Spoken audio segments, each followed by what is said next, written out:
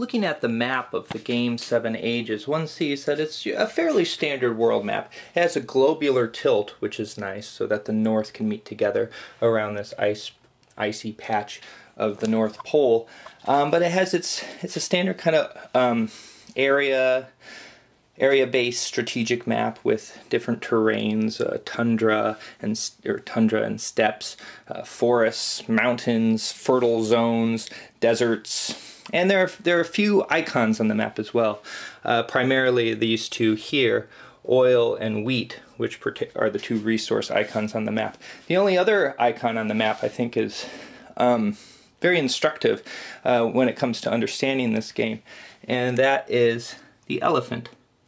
Seven Ages is a game that spans through time, a recorded history, I think, where players get to get a certain number of empires that they can start and run at any given time. And each of those empires has a different sort of way that they get points. And so players are going to be simultaneously often running multiple empires and expanding and improving their economic structure and fighting each other. They have different units for doing this. Most of the units they can just get through getting progress levels, advancing through time, except for the elephant. To get an elephant, you have to have settled in the place where the elephant is from, and also be at the particular place on the progress track here.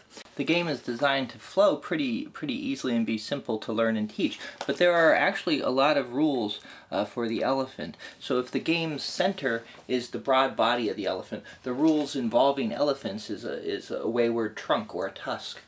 Seven Ages is an elephant. It has a large map. If you look at my tape measure here, it's all the way to 72, and it's not even the whole table. And this is all pretty squashed together. Not only are elephants the largest living land animal, but they also live a long time. So too can Seven Ages last a long time. But like an elephant that dies shortly after birth, Seven Ages can also end early. According to the rulebook, it can last about 7 minutes, depending on what happens. The game could last one turn, it's possible, especially if you're not playing the total history rules, which I would recommend the total history rules. And really, if you're sitting down for Seven Ages, you're going to assume that it's going to take a long time, so if the game did end early, you would probably restart. Gameplay is rather simple and straightforward with some bits of heavy depth and some odd offshoots. It's a simultaneous action selection game, so each player will have these different things with the different actions, and then the actions come up on the sequence of play.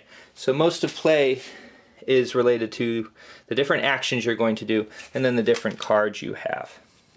Each card has three main parts. It has an empire part, which is the empire you're going to start if you play that as an empire. It has this band here, which is a certain artifact that you can do, and then it has an event. Now the events really are a very elephant-like effect on the game.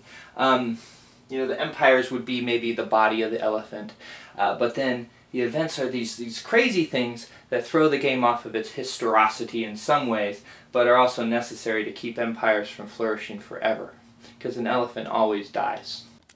These events, along with the staggered sequence of play, keep everyone involved the whole time, because you can play an event on someone else's turn, depending on what it says.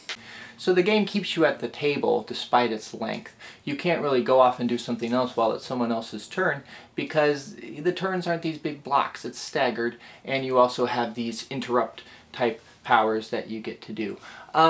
Seven Ages is very much like that elephant with the blind men. It's very historical, because an elephant never forgets. It has these. There's definitely been some research into the different civilizations and whatnot. But at the same time, it's almost got a theological kind of perspective, which I think a lot of games kind of do have this similar perspective, where there's this odd connection between the different empires, and that connection is the player. So the events, many of them are actually conceivable things, like volcanic eruptions, or you know, and they're kind of Deus Ex Machina events that you do.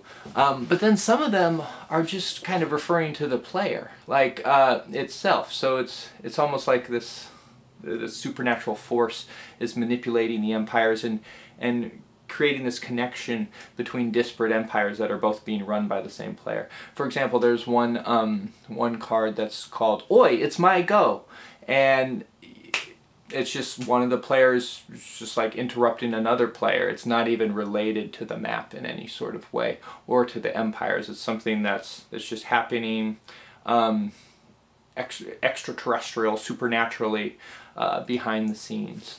So the events really do run the gamut. Over here we have these kind of religious, kind of, you know, supernatural, the gods get involved cards, and there's really no explanation in a historical sense other than the gods just got involved. Then we have these weird time cards here where time warps, and it kind of, you know, makes sense with the context of the game because it does span all this time, and civilizations can arise during ahistoric time periods, though really, you know, they're limited to when they can come up. And then you have the kind of things that you might see in a CDG war game. You know, you have Alpine Training, Industrial Espionage, and then Uprising. Uprising is a card where, you know, a certain number of areas in an empire space can just fight itself. You know, you have to divide it into two, and then one side fights the other, and that can really decimate an empire. And cards like that really help to shorten the lifespan of an empire. It's hard for like a Rome to last for a really long time because there's all these events that can really shatter it. And it's, you know, since ultimately you're going for your own points or glory in this case on this track, it may be better to let an empire go. And really, when you step back, that's kind of what's pleasurable about the game to me, is to see all these empires grow and shrink and disappear. And it would be a really fun game to watch time-lapse.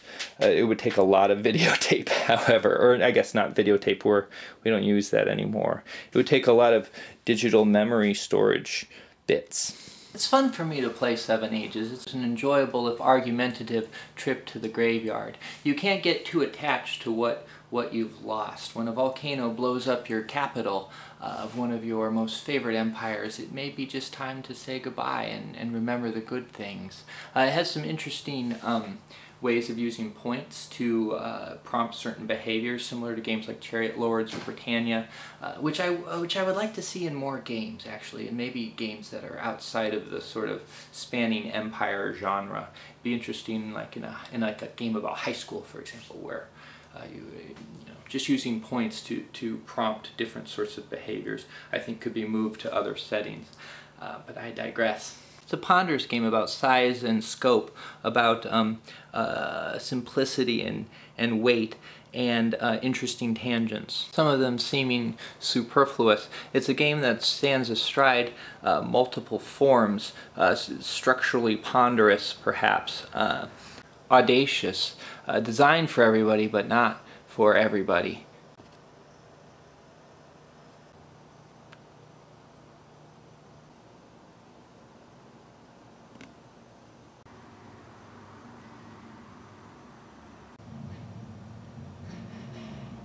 Seven Ages.